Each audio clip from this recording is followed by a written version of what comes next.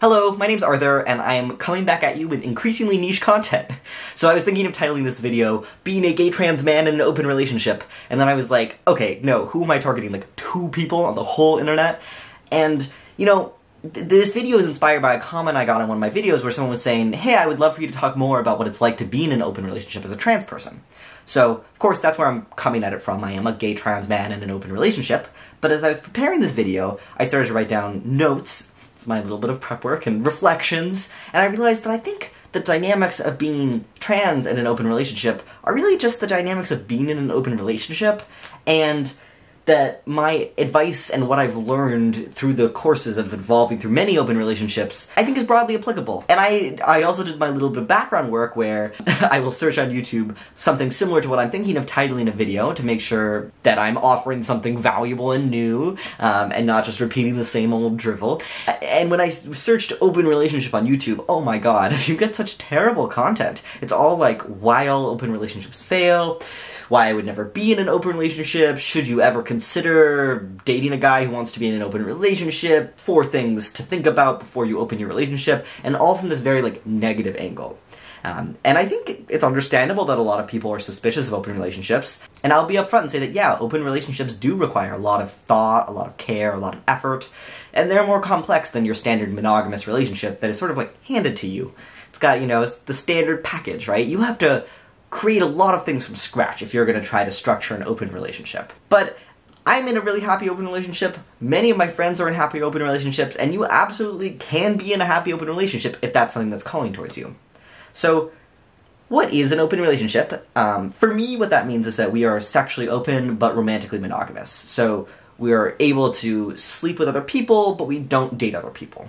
I think typically that's often what people mean when they say open relationship. Often, if people mean that they're dating a bunch of people and romantically involved with a bunch of people, then they'll say that they're polyamorous or their relationship is kind of structured in a poly way. At least that's my experience. Okay, so what does being in a healthy open relationship feel like?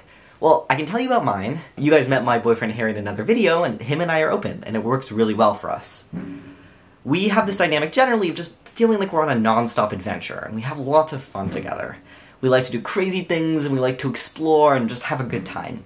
And part of that is sexual, too. We love going to clubs, we love pursuing other couples together, and we love comparing crazy Grindr messages, and it just feels like our openness is a journey that we're on together. We're both exploring sort of separately, but then coming together as one couple and as 2 people who care about each other, and learning and growing together. And that sounds like a bunch of gobbledygook, but it makes sense to me.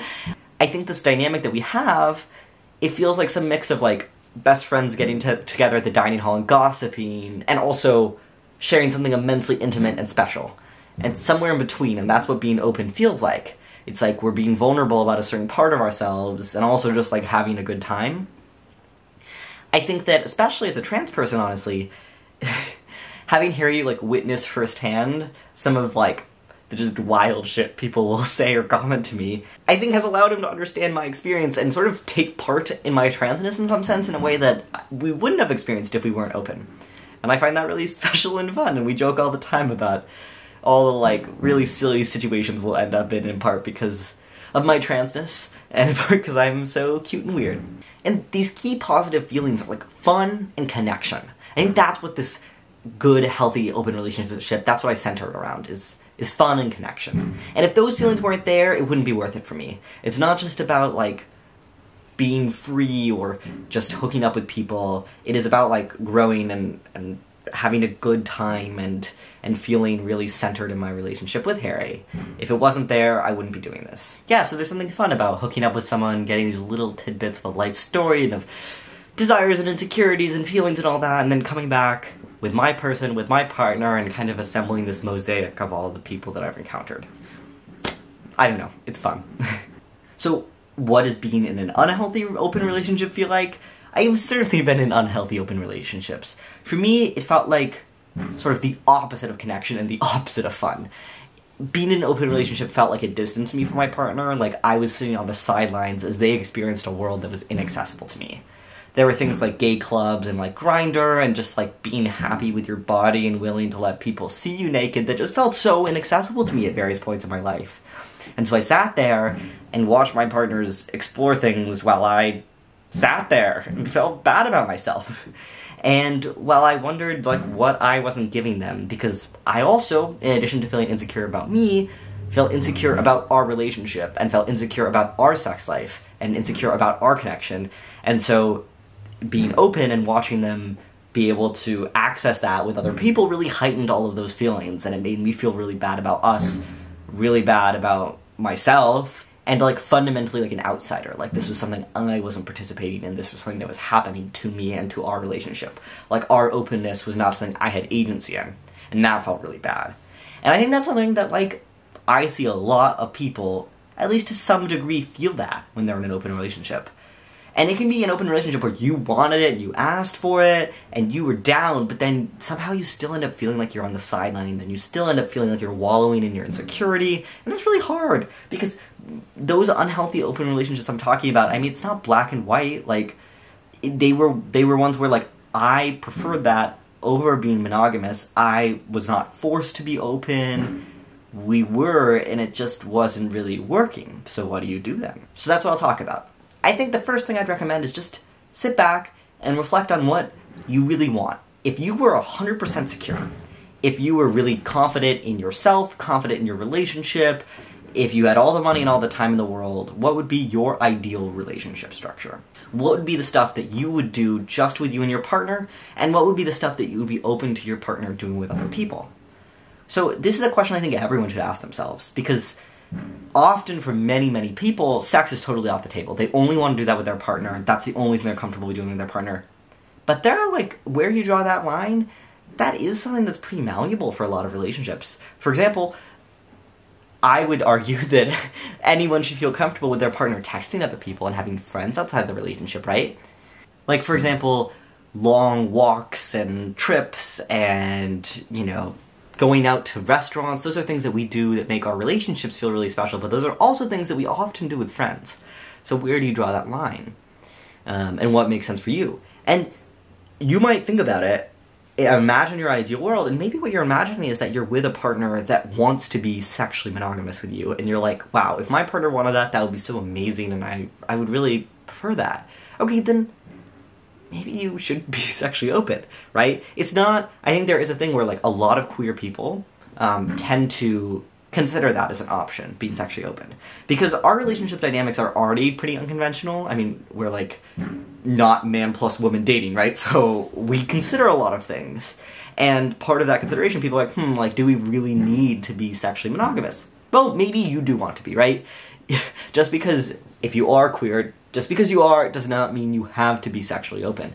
And there are plenty of queer people who also want romantically monogamous relationships. Hell, there are queer people that want, like, extremely conventional, like, marry, settle down, move to the suburbs, 2.5 kids plus a dog.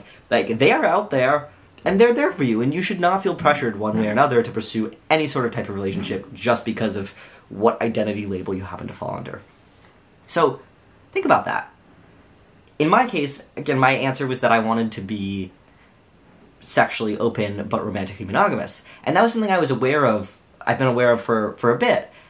But I also knew that I was struggling. And so I was like, okay, like, what do I do given that I know I want this relationship structure, but I'm having a hard time pulling it off? Well, you don't need to leap into your ideal relationship structure. A lot of, I think, building a relationship in general is growing up that relationship together. Like, maybe in the ideal world, you want to be married, settled down with a partner, blah, blah, blah. Oh my god, the fireworks are killing me, guys. Anyways, you can tell that it's nearing 4th of July. Anyway, so maybe in your ideal world, you want to be settled down off in the suburbs with a partner. But on your first Hinge date, you're not going to jump into that, right? It takes some time to grow with your person until you reach that place where you actually are comfortable spending a ton of time together. And you're ready to get married, right? That doesn't happen immediately. And similarly, maybe in your ideal world, you want to be sexually open, but you need to grow that trust with your person before you feel comfortable doing that. And you need to feel confident and happy in your body before you feel comfortable doing that. These fireworks, oh my god, but I'm in the middle of filming, I don't want to stop. I'm not going to stop. It's crazy. Yeah. And you can just think generally, like, maybe you'd want to, like, travel the world 24/7 in your ideal relationship, but you have to have a job, and you need money. Yeah, so it's okay, like, maybe you want you and your partner to be the kinds of people that occasionally sleep with other people, but maybe you just don't feel there yet. That's okay, it takes time. I, myself, have wound back the openness of my relationships when I realized it wasn't working for me at various points in time, or similarly where my partner has realized it wasn't working for them at various points in time. It happens. It's good and it's okay to realize that. And just because you know at some point what you're striving for, it doesn't mean you need to jump right into that. And another reason why I mention that is that if what you want in the end of the day is a sexually open relationship, but you have a lot of insecurities and you have a lot of, like, bad feelings that are coming up, so you keep on pushing it away, being sexually closed isn't going to get rid of those feelings. Being open might be drawing them out, it might be making them more painful, it might be making them hard to deal with, but it isn't creating the feelings. They're not coming out of nowhere, and they're not caused by the fact you're open. They are, like, emphasized by the fact you're open. And I think that was an important thing for me to realize at times, where I've struggled with things. And so, just to make it crystal clear, it might be the feelings are too hard to deal with when you're open, so you need to work on them as a couple and as an individual while closed, but they aren't caused by being open, they're just, like, emphasized.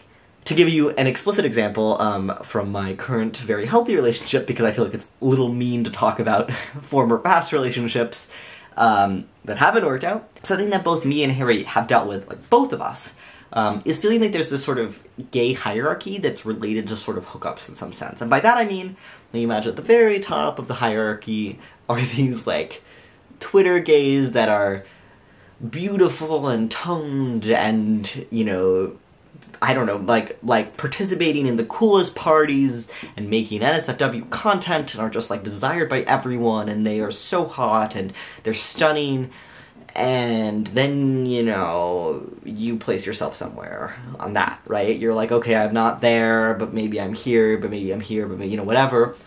And how you place yourself, well, part of the way that you place yourself is off of desirability, because that's sort of how you've concocted this whole hierarchy, right?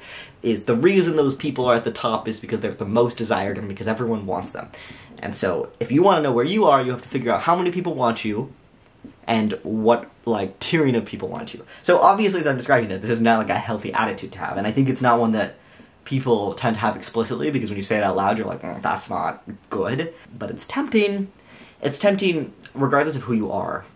My partner is not trans. I am trans. I've had my insecurities about this perceived thing based on the fact I'm trans, right? Where I literally remember thinking to myself, I'm like, I would say things like, oh, like, well, I'm trans, so it's like -5 points, but, like, I'm really funny at parties, and so I wish I could just meet people in real life, because then I would, you know, be right up my correct place, because people can look beyond my transness if they just met my, you know, blah, blah, blah, and I don't want to, like, be on apps, because then people will see that I'm trans, and then I will only be getting the people that are, like, you know, not in my, you know, because the people that I should, they just won't, because they'll see that I'm trans. Really, like, bad thoughts. And I would have those thoughts, and then I would see my partner, you know, hooking up with people, and I'd be like, wow, like, imagine being so uninhibited, and he just gets to exist on his correct spot on the ladder, because, you know, and I wasn't having those thoughts explicitly, but I was having those thoughts, right? And then similarly, my partner would have feelings of, like, okay, you know, like, you're having a bad day, you're having a hard time, where do you center your self-worth? Well, if you're in a community that tells you that that is your self-worth, then that's, like, how you need to prove it to yourself. That hierarchy sort of devalues real connection, right? Because it's all about chasing something. And it's, like, rough, it's not fun, and again, I meet so many gay men that buy into that, like, it's kind of crazy. So, both him and I had bought into it a little, and it was hurting both of us, and then when we were open, it kind of emphasized that, because it was like, okay, like, we could tell we were engaging unhealthily with this. Okay, but when we took breaks from hooking up with other people, that didn't go away. We both still had bought into it and believed in it, and were still in part, like, some ways attributing our self-worth to this perceived thing. We hadn't fixed it, we had just not been engaging with it, but it made it easier to deal with, right? And so I think him and I both realized we wanted to grow beyond that as individuals and as a couple, and so we both worked on it in our own ways and grew out of it, I think, a little. And that's not to say that it isn't, like, still a tempting thing to engage with, especially when you're in a community and a culture that, like, acts like that. But I think him and I are a lot more mature than we were a year ago, both of us. And that makes our openness feel more comfy. But that problem is something we had to deal with whether or not we were open. I think if we had just been purely monogamous, we would have still just believed all that, still had the same insecurities and the same issues. And now, both of us are just, like, markedly more confident and stable people. Like, I don't think about my transness that way anymore. I do not think of it as -5 points at all. Like, at all. Not even close. And me getting beyond that point is just critical to me feeling comfy and happy in an open relationship. You cannot, like, exist stably in an open relationship if you have this chip on your shoulder that your transness is, like, making you unable to find partners. I think that I see this attitude all the time on Reddit, honestly, where people will sort of slip into this, like, really bad, almost, like, incel-like dynamic around their transness, where they perceive that there are all these people that should be there for them, and they aren't, and it's all because of their transness. And, yes, there are unique challenges around being trans, for sure. But, like, I don't know, it's like everyone has their own package to deal with, and you gotta embrace what you have. And if you aren't there yet, it's gonna be really hard to be open while you are perceiving that you're missing all these opportunities because you're trans. And now instead, the way I think about it is that there are people, there are so many people who do not care that I'm trans. Like, there are just so many people who do not care that I'm trans. These are people who learn after the fact that I'm trans, like, who think that I'm cis and I tell them. There are people that learn before the fact, like, they meet me and they immediately know I'm trans and they do not care. There are people who, beyond don't caring, actively, like, love that I'm trans, love everything about me and my trans body and my trans experience, find it interesting, find it exciting, I don't care. Like, my transness is not a problem, it is a part of me, and it is wonderful. And now that I'm there, it makes being open just a lot easier and a lot better to deal with. So yeah, that's the kind of stuff, like, you as a trans person, or you as anyone with any insecurity, just need to work on. I think that it's pretty easy to feel these insecure feelings very intensely if you're trans, because you are told repeatedly that your body is undesirable and no one wants you, and so of course you buy into that. But it's also easy to feel that way if you have, like, sort of any attribute that society has those messagings about. If you feel insecure about your height, you need to work on that before you try to be in an open relationship. Or work on that, like, while being in an open relationship. But you need to work on that. It's going to make your relationship better and happier and healthier. If you are insecure about anything about your appearance, about whether you think you're charming enough, you need to work on that. Because that's the most common thing that I think makes open relationships really hard. It's not, I mean, jealousy is for sure a thing that some people experience, right? And I've experienced that too, right? Where I have felt, like, the pure feeling of, like, oh, my partner is with someone else and that feels bad. But guess what? The jealousy really went away when I felt, one, very confident that my partner loves me, likes me, finds me hot, and two, very confident that I can have the experiences that my partner is having, or the right ones for me. Feeling like an active participant in the open dynamic, and I realized that some of these feelings that I thought were jealousy were actually more like envy. I wanted the experiences that they were having, and I thought I couldn't have them because I was trans. I could have them, I just needed to feel okay with my transness. I need to do that internal journey myself. And I think it was okay to do that journey while in an open relationship, but boy did it make, like, ultimately the outcome a lot more fun when I reached that place of stability. And so, like, generally a message, I guess, specifically for trans people, if your partner is into men, they will hook up with cis men. If your partner is into women, they will hook up with cis women. If your partner is open-minded enough to be dating a trans person in the first place, they will probably hook up with more trans people. And you need to be okay with those things, right?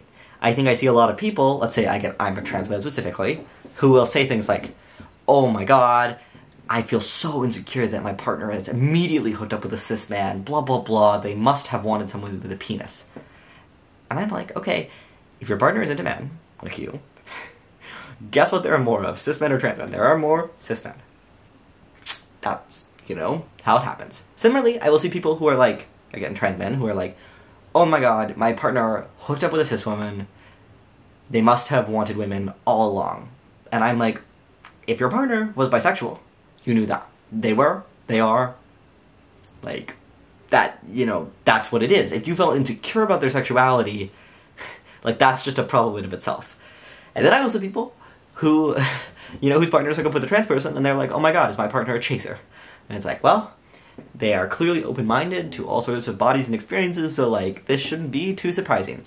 And I think at the end of the day, what it boils down to is that a lot of trans people are just really, like, insecure, because, like, it's very hard to be trans. It's very hard to be told, again, I'm very sympathetic to it, it's very hard to be told over and over again that, like, your body is an accommodation that people are, like, willing to be okay with. And so no matter what gender and what sex your partner hooks up with, you're gonna feel some kind of way about it. And that's, I think, what you have to realize, right? Like, was there really an ideal gender for your partner to be hooking up with, or was it just that you were gonna feel insecure no matter what because of the burden you carry right now? I think another piece of advice I have is to listen to your feelings, but, like, also don't. And by that, what I mean is that some of us, like myself, are hyper-communicators at times, and I think you have to be aware of where you fall on the spectrum. An example of what I mean by that is that, let's say something happens. Your partner hooks up with someone, and let's say, for example, let's say that, to make it not something trans, I wish that I was taller. Let's say that my partner hooked up with someone who's like 6'4", and I feel this feeling in my gut of like, oh my god, he really wanted a guy who was 6'4" all along. He always wanted it, he was just settling for me, he doesn't really love me, he doesn't care, he doesn't really show me that he loves me, he neglects me, like, blah blah blah blah blah blah, and I go down this sort of shame spiral, right? Okay, how do I know if, A, my partner really actually did just want someone who's tall, and, like, that is, like, clearly what he wants and I'm not satisfying him. B, he doesn't care at all, but I'm, like, feeling some neglect in our relationship, and I want him to put in more care and effort.